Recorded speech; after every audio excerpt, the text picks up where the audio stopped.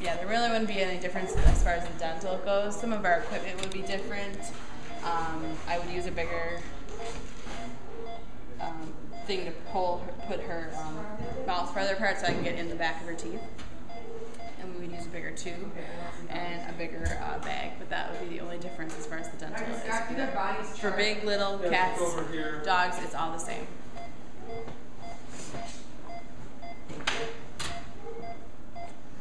I'm going to give an antibiotic injection. This one lasts for about 2 weeks. And so we don't have to give any oral medications. You're not fighting to get pills down. She's awful to give pills too. So, I'm going to go see a doctor.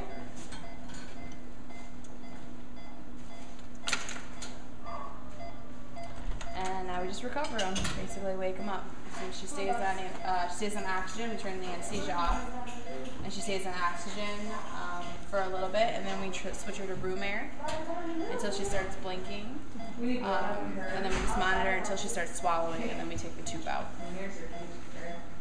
And with the propofol, they wake up pretty quick because, like Dr. Scott said, it's a fast-acting anesthesia.